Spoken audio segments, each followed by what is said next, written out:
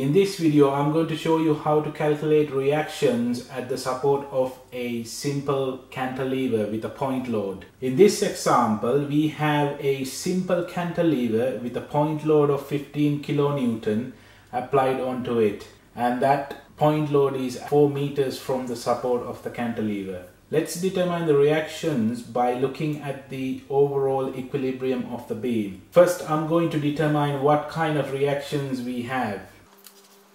In this case, there is only support A. So there would be a vertical reaction at A,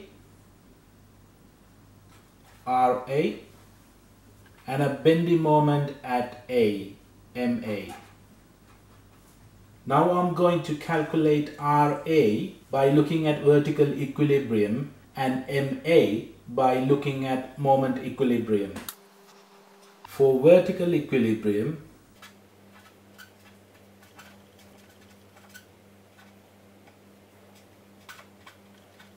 we can write RA is equal to 15 kilonewton.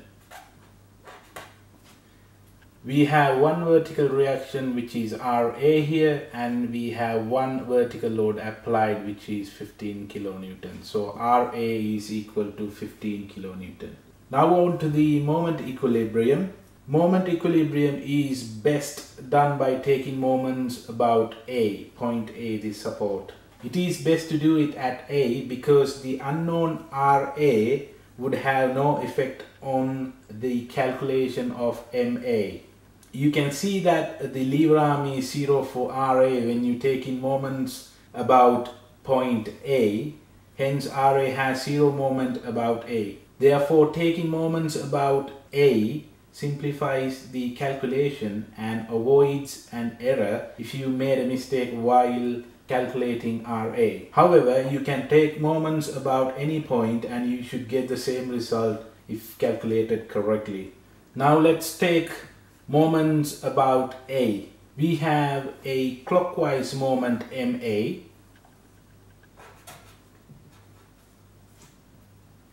Then we have another clockwise moment due to the applied force of 15 kilonewton. The lever arm is 4 meters. So MA plus 15 times 4. And we don't have any other moment. So this is equal to 0. Hence MA is equal to minus 60 kilonewton meter. The typical sign convention you would use here would be an anti-clockwise MA moment.